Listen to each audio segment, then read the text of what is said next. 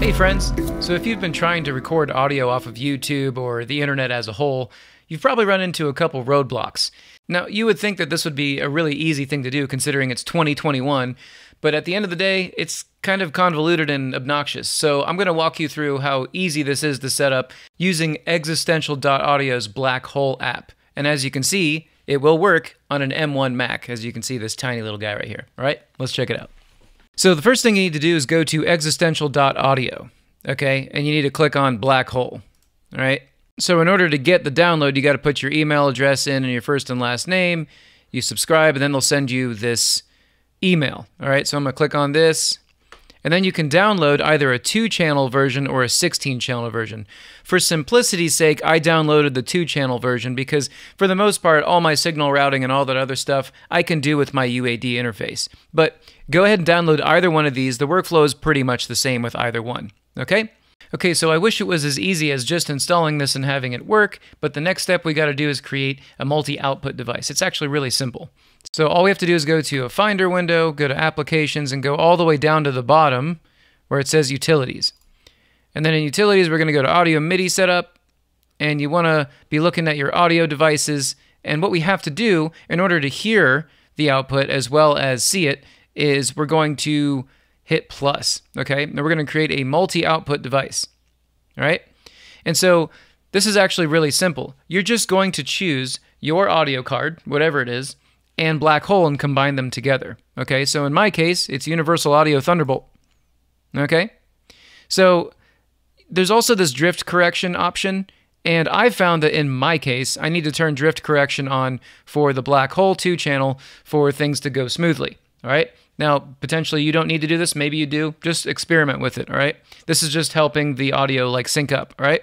So I've got the 2 channel from Blackhole and my Universal Audio Thunderbolt, all right? So now that that's set up, I can now go to my system preferences, go down to sound, and guess what? I'm going to choose my multi-output device, rad. Okay.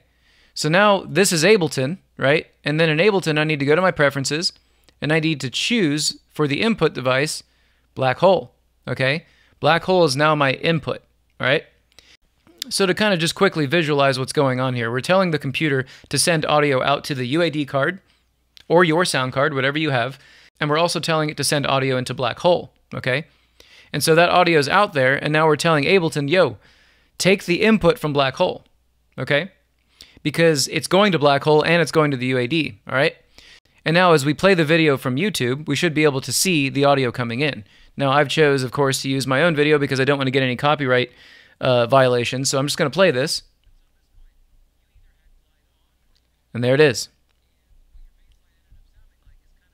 And so I can see that audio coming in Ableton. Real quick, I'm also super stoked to announce that I'm finally launching my most user-requested Ableton course on sound design and synthesis. This beast, of course, is jam-packed with deep dive tutorials covering every single Ableton instrument and device in thorough detail. Each section also features workflows and actionable synthesis and sound design examples for each device, making it the most comprehensive guide on sound design available on the internet.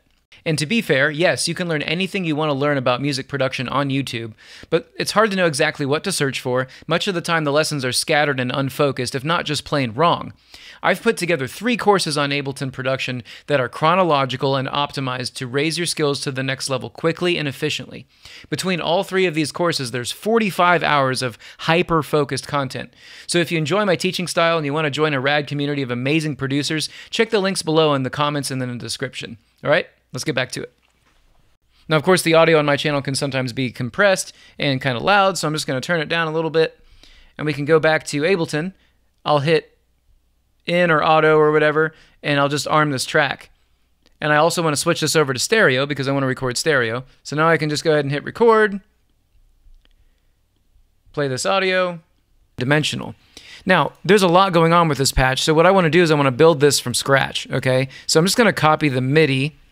That automation that I applied to the wavetable is not going to get copied. Patch. So what I want to do, so you might have heard the audio twice, and that's because I'm sending it to myself as well as sending it into Blackhole. And Ableton is now playing it as well as it's coming into my ears. So if that's something that you want to avoid, all you have to do is just simply turn down the input to your sound card as the audio is coming in, okay? And each sound card is going to be different, okay? Each sound card is going to have a different method of doing that. So at the end of the day, that's how you capture audio off of the computer. So now you can add your Terrence McKenna samples to your next Psytrance hit, or you can dubstep remix the Chicken Goat. But yeah, there are other apps that help you do this, route audio between apps. One of them is called Loopback, and if people are interested enough in that, I'll make a video on that as well. If you like this kind of thing, please like, comment, and subscribe. Most of the time I'm covering Ableton stuff. Anyway, much love everybody. I'll see you next time.